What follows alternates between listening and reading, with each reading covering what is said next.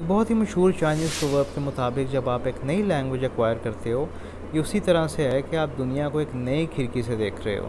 इसमें कोई शक नहीं है कि जब आप एक नई लैंग्वेज हासिल करते हो तो आप मुकम्मल तौर पे ट्रांसफॉर्म हो जाते हो बतौर शख्सियत, क्योंकि दुनिया को देखने के लिए आपके पास नए इंटेलेक्चुअल और फ़िलोसॉफ़िकल लेंसेज आ जाते हैं।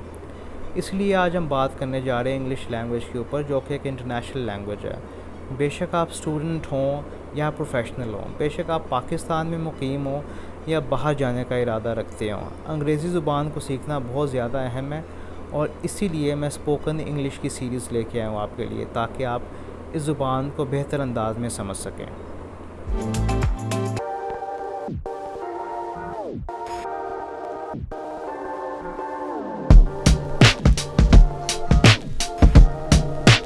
तो मैं उम्मीद करता हूँ कि आप खैरियत से होंगे। लेट्स से कि आप बैरून मुल्क किसी ट्रिप पे गए हैं, या इवन अगर आप मुल्क के अंदर ही सफ़र कर रहे हैं किसी दूसरे शहर में, किसी दूसरे एरिया में, तो आप किस तरह से रूम बुक करवाएंगे, किस तरह से आप कॉन्वर्सेशन जो है इनिशिएट करेंगे। So here is how you do. आप रिसेप्शन पे जाएंगे, वो आपको good evening, can I help you, आप उसको कहेंगे yes please, I need a room for the night. वो सबसे पहले तो आपको ग्रीट करेगा, ठीक है, और पूछेगा कि क्या वो आपकी मदद कर सकता है। फिर आप उसको कहोगे कि जी बिल्कुल, मुझे एक रूम की ज़रूरत है, ठीक है, ठहरने के लिए।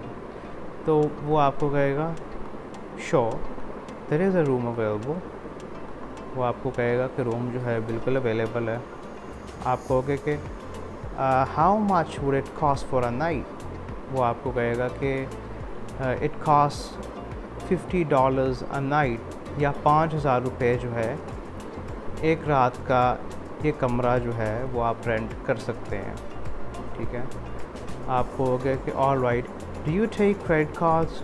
आप पूछेंगे कि क्या आप क्रेडिट कार्ड जो है वो एक्सेप्ट करते हैं, और जस्ट कैश या सिर्फ कैश। वो आपको कहेगा कि yes we do accept credit cards, we accept visa, master card, American express, we accept all these cards. तो आपने कहना है कि please take my visa card. तो आप अपना वीज़ा कार्ड जो है हैंड ओवर करेंगे, and at the same time he would hand you over a form. वो कहेगा could you please fill out this form. आप जो है उस फॉर्म को जो है फिल आउट करेंगे, जो आपकी नेसेसरी मालूमात है आप उसको वहाँ पे शेयर करेंगे फॉर्म में। आप कहोगे ही यू गो। तो वो शख्स जो है अपना कार्ड स्वाइप करेगा और कहेगा कि all right, your room is 213, all right, and he would hand you over the key at the same time. और आप वो की एक्सेप्ट करेंगे, आप कहेंगे thank you. And when you say thank you, that person might ask an employee of the hotel to escort you to your room. And while you're about to leave the counter, that person would say that if you need anything, do dial 0 from your phone, and you would directly connect to the reception. Alright, and then you would say thank you again. And of course you would move happily to your room. So this is the basic conversation about renting a room. It's not that big of a deal, it's not rocket science. लेकिन ये है कि अगर आप इसको practice करेंगे तो a time would come when you would dramatically improve in your interactions. So it's just a matter of time, all right. Aahista Aahista ही आप इस चीज़ के ऊपर बिल्ड करेंगे।